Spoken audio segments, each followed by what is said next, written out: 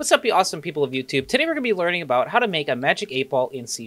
Now we all know what a magic 8 ball is. It's a super fun little shaky ball and you're like, hey, what is my future? You know, shake it and it's like, yeah, it's sad and depressing.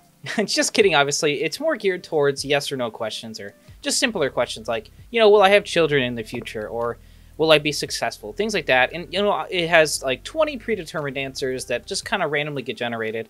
And yeah, it's supposed to be magical. So without further ado, let's just get right into it and make it in C#.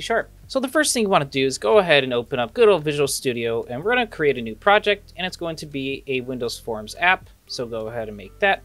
We're going to call it whatever we want. We're just going to call this Magic 8 Ball. All right, guys, now that we're in our project, let's go ahead and set some additional properties. So we want to go ahead and make this a lot larger so we have a nice big interface.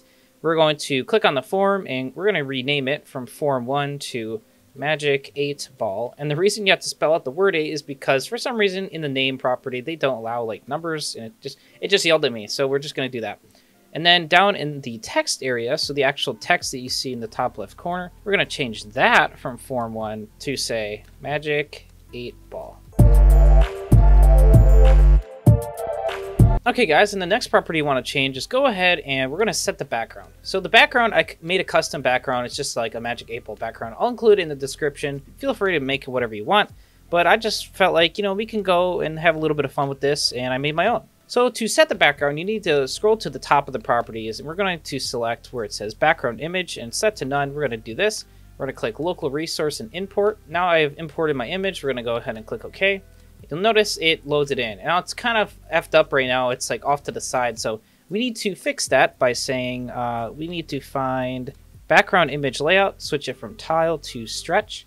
And now you'll notice it's in the center of the screen, which is good. Now, obviously, we can't just leave it at that. We need a few more elements to our interface before we can start working on the backend code. The first of which is a button. So we're going to need a button to click on whenever the user is done, you know, typing in their question. Then they can click submit, and then, you know, the Magic 8 Ball conjures up a good old answer. So we're going to make it kind of like this big. We're going to change the actual name of the button from button 1 to submit button. And we're going to go ahead and find the text, wherever that is. It says button 1 currently. We're just going to change it to submit. Or actually, you know what? We're going to have a little bit of fun. We're going to say, tell me, with an exclamation mark. That way, they're like, hey, tell me the answer. And yeah, then the next thing we need to do is go ahead and switch the fore color to, we're going to have some white text here. And then we're going to change the background color to black because that'll just look nice with that background. We're going to change the font size and stuff to, we're going to bump it up to like size, I don't know, 20 or so. You can make whatever font you want. I'll just stick with the standard one.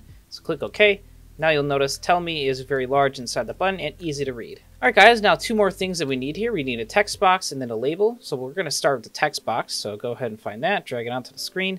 One thing right off the bat, we need to scroll down, change it from multi-line and make sure that says true. That way you'll notice that now it's expandable and you can make it kind of whatever size you want. And we're going to, of course, change some more properties for it. So the first thing we need to do is find where it says the name. And instead of text box 1, we're going to say question box. And instead of the text box being blank, we're going to go ahead and say ask your question here, with a couple dots. That way when they load it to the app, there's like a nice little placeholder there that kind of tells them what they need to do. So go ahead and bump up your font from size 7 to like 14-ish, and then just leave it like that. Now the next element that we need for this interface is we need the good old labels. So let's go ahead and take this, put it down here in the middle of the screen.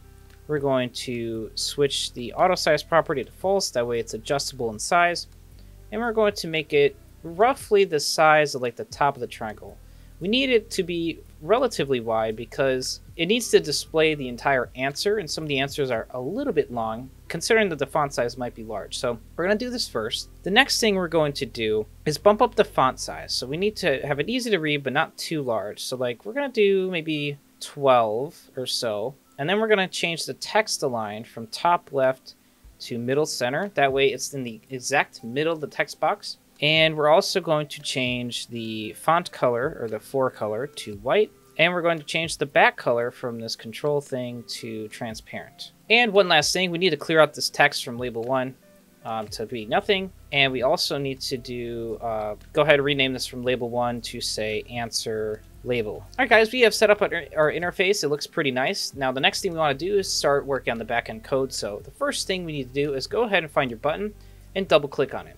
Not only will that automatically add a click method in the backend, but it'll also open up our backend so we can access it. Now, before we jump into things, let's kind of think out how this is going to work. So based on the interface we have designed, they're going to ask a question. Once they click the button, in the backend, we need to take their question, kind of just ignore it, because honestly, we're just generating a random answer. So we need to randomly pick a number and then go into like a predefined list of these answers, randomly select something, and then display it on the label. Super simple process, and let's do it. So go back in your backend code here, and at the very top where it says inside this partial class here, we're going to say random. Random is new random, and you might wonder what that is. We're just going to create a new random object, and this will allow us to generate random numbers later on. And now the next thing we need is going to be a list of strings. So we're going to say list of type string.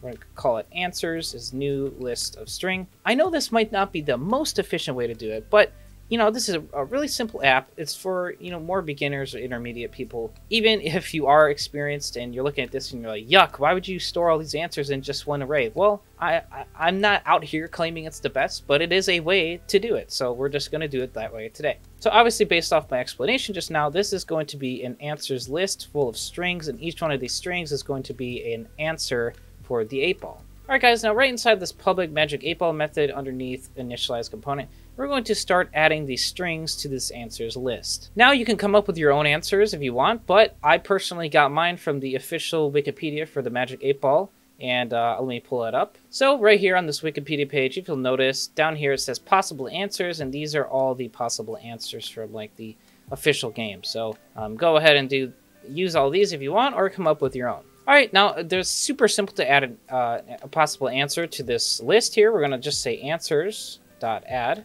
and then go ahead and type in your string. So one of the first answers I'm going to use is called it is certain with a period, and that's literally it. So you just take this and you go ahead and copy it 19 more times, and then you're going to change it up. So let me do that, and I'll get right back to you. Alright guys, we are back, and here we are. We have all of our possible answers, and let me just add a comment up here. So we're going to say yes answers, and you'll notice I have them split into a few different categories. We have yes answers, which are you know, really saying yeah, like whatever you just asked, I agree with you basically. And then there's also the opposite of that, which is just saying like that's probably not going to happen. And then there's a bunch of ones in the middle that just overall wrap it up. So there's 20 possible things.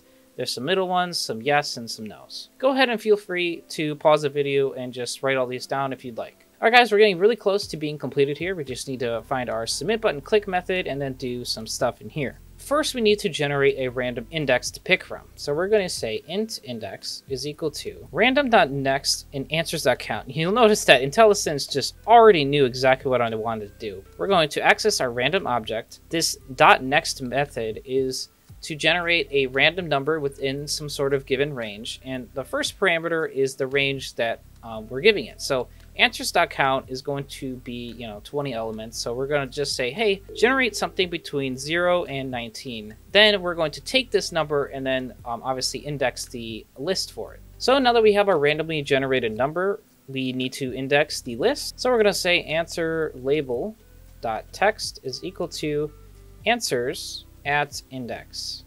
So the index we just created, we're going to take that, let's just say it's like 10 or something. We're going to say, hey, what is answers at index 10? It's, you know, whatever in here. And then we're going to set that equal to this text property. Now, obviously, we don't need to do anything like .toString because these are all strings and this is of type string already. So there's no need to convert. And that's literally all we need to do. So let's go ahead and save this and then launch our program and see if it works. Alright guys, we have our program launched, so it says right off the bat, hey, ask your question here. I'm going to say, alright. So I clear it out, and I'm going to say, will I have children with a question mark? And then I go ahead and click tell me. Yes, I will have children, apparently. And I don't know, will I grow old? Super morbid. Hopefully I do. Oh, without a doubt. Thank you. Thank you, Magic 8-Ball, for giving me some awesome reassurance there. And I don't know, one more question just to get a variety of answers. We could say, do I need to go to McDonald's? And hopefully it tells me yes. Oh, and signs point to yes. Awesome. So guys, that's going to be the end of this tutorial. Hopefully you enjoyed it and hopefully you learned something. Comment down below if you enjoyed it or if you had any problems or questions about it. I'd be happy to help you out. If you like this video, go ahead and give it a thumbs up and subscribe to my channel for more content like this. And overall, thank you guys for watching, and I will see you in the next one.